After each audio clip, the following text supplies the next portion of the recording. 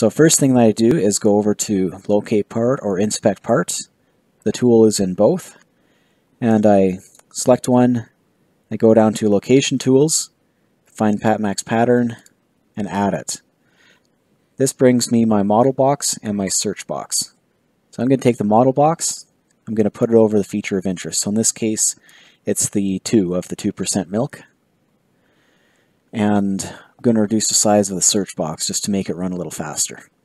Because there's areas in this image that this 2% won't be, so why search them? I can also go down here and change the region type from rectangle to circle or whatever I want, but I'm pretty happy with this, so I'm just going to stick with this. So I click OK, and there we go. The tool has trained this feature here so it can find it in subsequent images. You can see the trained image here. And we can check the calibration of the tool by cycling through saved images. So as I do this, pay attention to this result score because it shows how well the trained image pattern matches a pattern found in the image. So let me just cycle through. Okay, so about 77%, so less, but that's to be expected. Here we've got 57, so this isn't a very good fit. And so when we don't have a good fit, we need to go down to the settings and change some of them. So the main settings that we normally look at are the accept, contrast, rotation, scale, thresholds. The accept threshold is the result score that will be accepted. So if I was to change this to 60, this would fail. There, failed.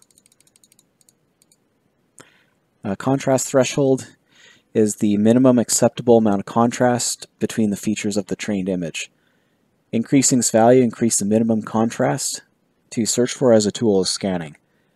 And so we set it high for binary, so very black and white images, but for images with gray transitions, it can be low.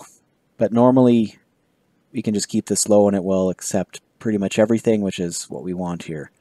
Rotation tolerance, scale tolerance is how far it can be from, how much it can be rotated and how big or small it can be. So because this one moved back, I'm going to modify my scale tolerance. There we go.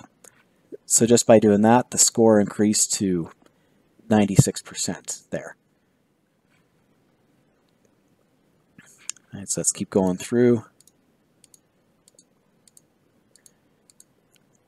Yeah, I'm getting some good results. Something else to go through is you look over here is with the model tab. I can go and I can add regions to the model region. I can do that with the search as well. Both are the same, so I'll just show you the search. So click a rectangle, and in this case I want to subtract. So I can take this rectangle, if I move it through here, it won't search this region. So there you go. This is PatMax, most common settings. I hope you found this video useful. If you have any other questions, check out our other videos or get in contact with us through our website. And be sure to follow us on LinkedIn to stay current with the latest products.